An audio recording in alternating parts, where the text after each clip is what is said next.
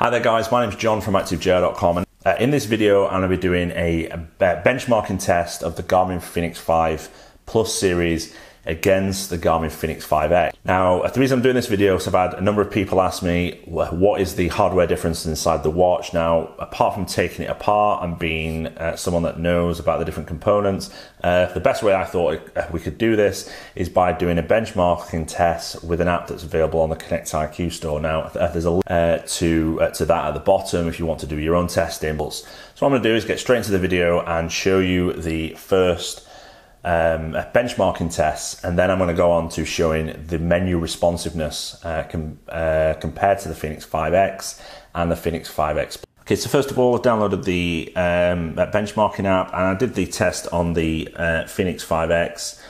First of all, running the latest software version as of yesterday. It's not the latest software version as of today. As you can see, the CPU is a 1.5 and it's got a 14.1 pips. And the Connect IQ version is also 2.4.4. Now, I ran then the same test on the Fenix 5X Plus, and you can see there is a noticeable difference between the Fenix 5X and the Fenix 5X Plus. The CPU is a 2.0 and the pips is 21.7. The Connect IQ version is 0.1 up from the Connect IQ on the Fenix 5X. Now, the same test I also did on the Fenix 5 Plus, and in this test you can clearly see that the CPU is exactly the same in the Fenix 5X Plus, and the hardware looks exactly the same. Now, there might be some subtle differences like the battery difference, which is obvious, but in terms of the CPU and memory and all those things, it all appears to be the same. Now, you can see a step difference between the new Plus devices compared to the previous generation 5X. And now, what does that information tell us? It tells us that the Garmin Fenix 5 Plus series has got different hardware inside, which was probably going to be obvious to lots of people, and there's a step improvement on the Fenix 5 series.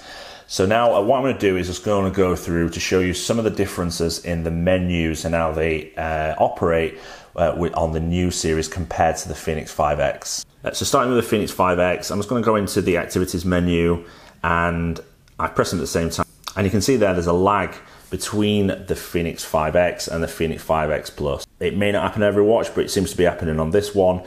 Now, on this video, you can't really appreciate unless you're actually going through the menus, but the menus on the Fenix 5X Plus do seem smooth, and I think that's possibly down to the CPU. So overall, you know, a slight improvement there. Now, let's go into the widgets, and the same behavior also occurs when I press the button. You can see here that there's a slight lag again, and scrolling through the menus, there is a obvious slight delay, but it's not too obvious. So what does this tell us again?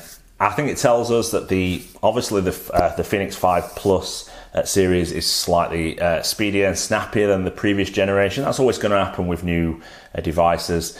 Now, hopefully this is giving you the information for those people. I don't think there's loads of people that want to know this, but there was certainly some people, so it only took me a little bit of time to make this video. It's a bit of a techie video. It shows you how things work, and hopefully it's been useful. And if it has, please give me a thumbs up and also subscribe to the channel. Thanks very much, and I'll speak to you soon.